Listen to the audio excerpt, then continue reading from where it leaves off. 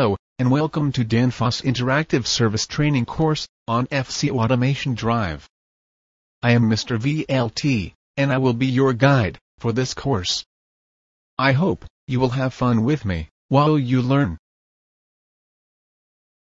The purpose of this course is to provide technical information and detailed instructions that will aid qualified technicians like you to identify faults and perform repairs on the FC Automation Drive quickly and effectively.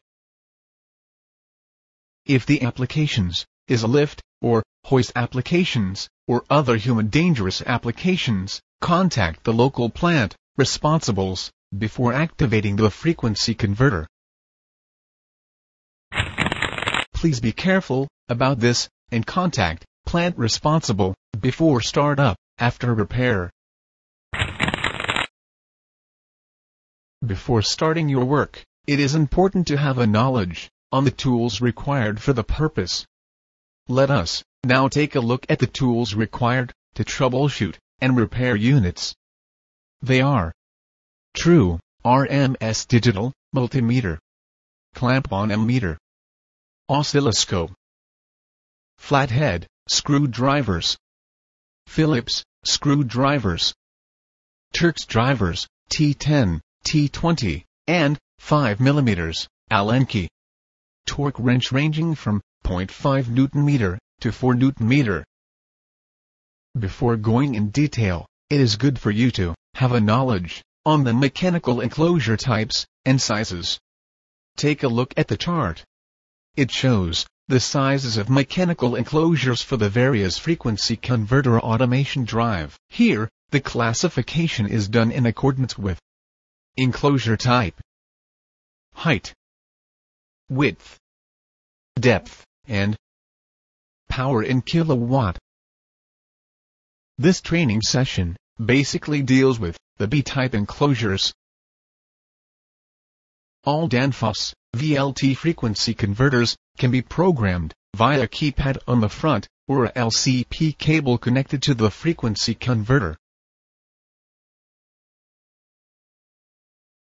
All data are displayed in a graphical LCD display.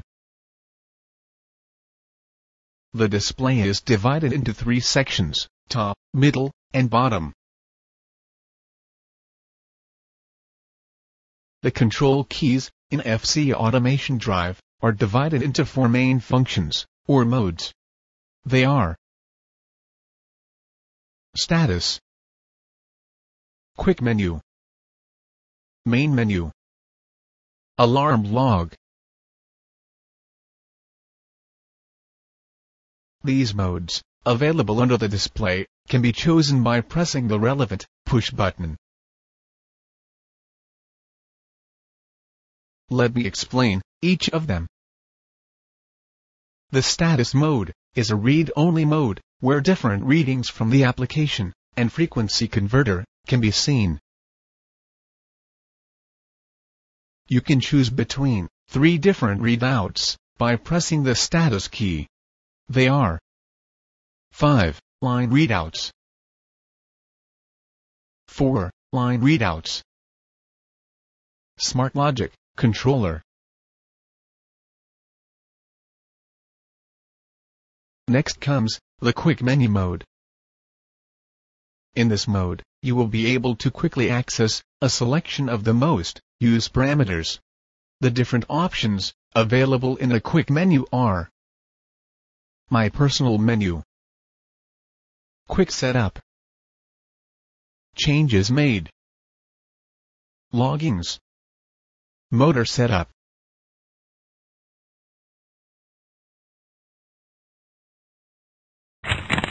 You can make your own personal quick menu, or use the preset one. You can also select a list of changes made, or show a set of loggings.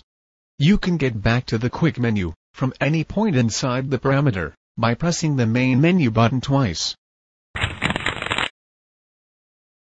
The main menu is the mode where you can program all the parameters.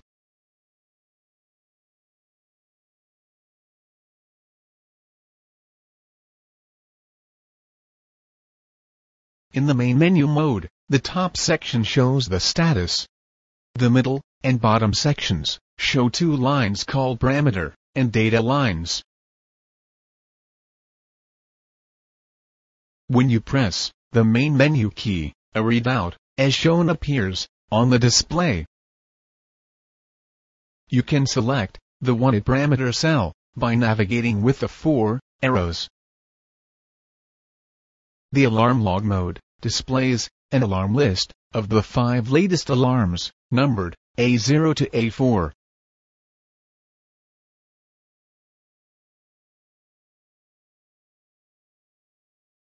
To obtain additional details about an alarm, use the arrow keys to maneuver to the alarm number and press OK.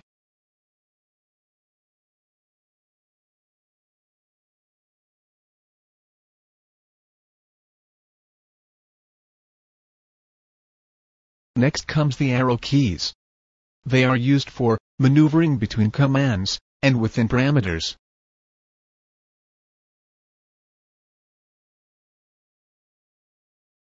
The back button takes you to the previous step or layer. The cancel button annuls your last change or command as long as the display has not been changed, and the info button supplies information about a command, parameter, or function. OK button can be used for choosing a parameter, marked by the cursor, and for confirming the change of a parameter. There are a set of LEDs here. The green LED indicates if the control section is working. The yellow LED indicates a warning. The flashing red LED indicates an alarm. There are various methods of local control like hand on, off, auto on, reset. The hand-on button is used to start an application once the connections are made.